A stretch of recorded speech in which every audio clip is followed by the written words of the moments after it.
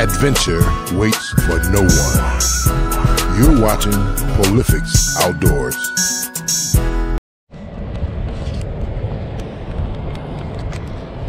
Alright, good morning. Welcome everybody to another episode of Walky Talky. Second episode. Today I want to talk about a common problem. It's probably one of the biggest downfalls to success. A lot of people have this problem, and so I was hoping I could offer a little insight, something that I picked up along the way. I think the biggest downfall to success is procrastination. There are a lot of good ideas that never came to fruition and hindered a lot of the people's success because of procrastination, putting off what you could do today for tomorrow when tomorrow's not promised.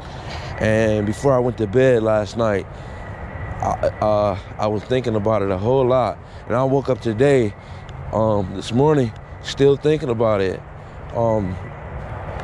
I'm actually in the middle of a big project, a business project, and it's something that's not real favorable, something that I don't like doing. And so I had to figure out a way that I could stay motivated enough to accomplish the things that I need to accomplish when there's a lot of other things that I could be doing to take the place of it.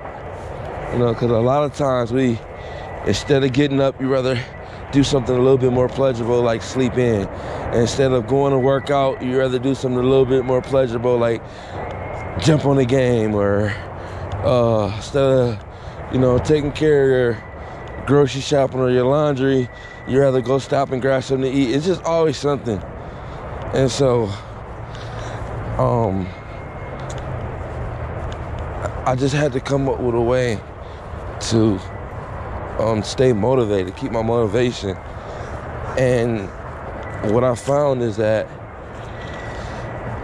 jotting down your plans, making plans, and coming up with like an itinerary for your day, setting your goals for the day, and not too many, but just enough where you can see things accomplished. And I do it by time. So I said, okay, 7 o'clock, I want to be at the track. I want to be walking. While on the track, I want to be able to discuss my topic on YouTube or on my GoPro. After that, I want to pop in my earpods, and I want to run 2 miles or 3 miles. After that, I want to go take a shower, go out to get something to eat, go have some breakfast. Directly after breakfast, I'm going downtown to meet with Jay Willis, and we're going to go over this business plan. I mean, just one by one by one by one.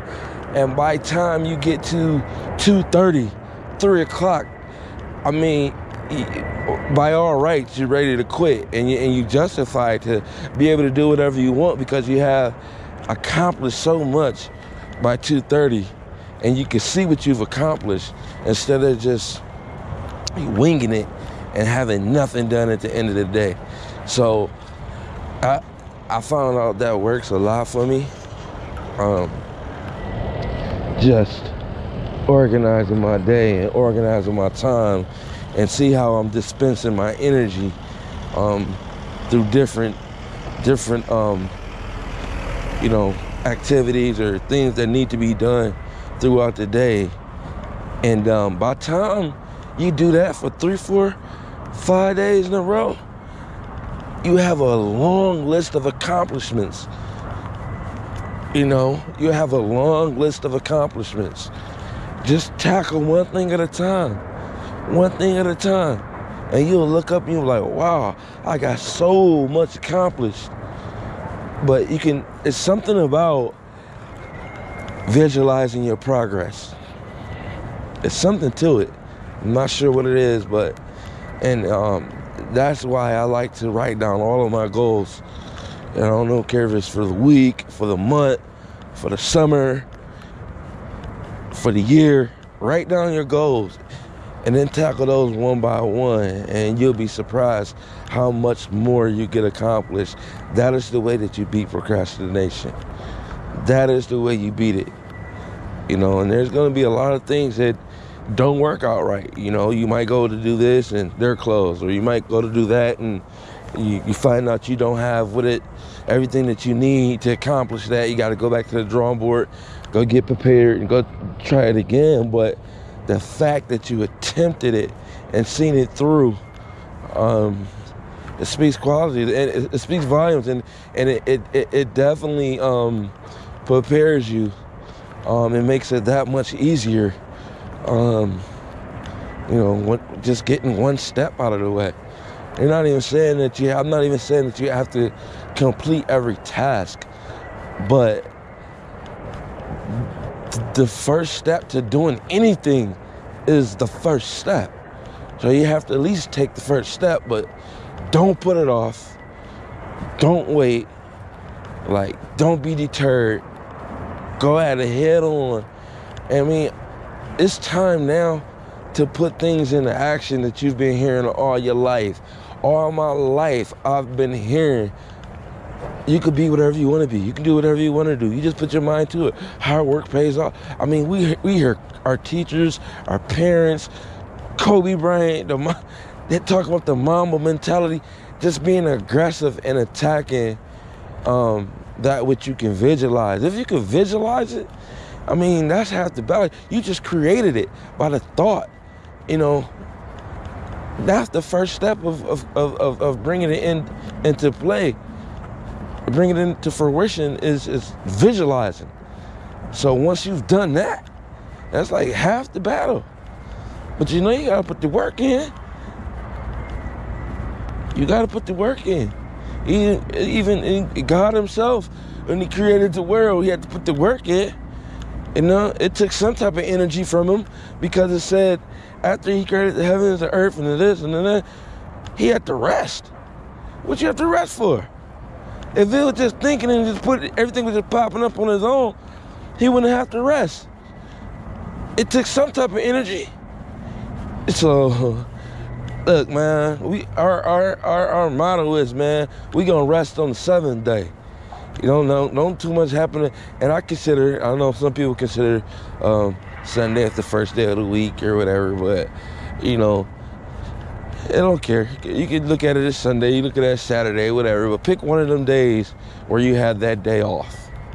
I don't care. Pick 2 days, Saturday and Sunday. But yeah, you have a resting period where, you're not doing anything. You're recuperating after a long week of accomplishments. There's nothing wrong with resting. But work hard, man. Work hard, and on the 7th day, rest. That's the point we're trying to get to.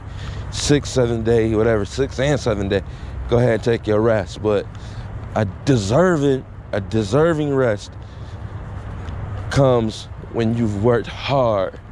When you worked hard all week long towards your goals, because your goals is not going to come easy. Nobody's going to work harder than you. Nobody's going to work hard for you.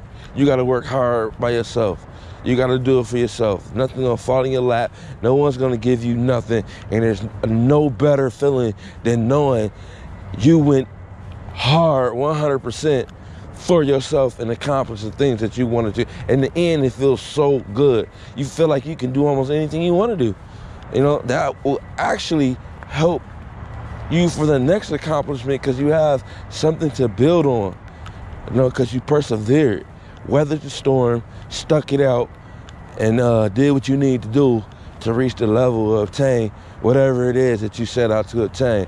So I just wanted to leave that with y'all this morning. Whatever you got going on, it can be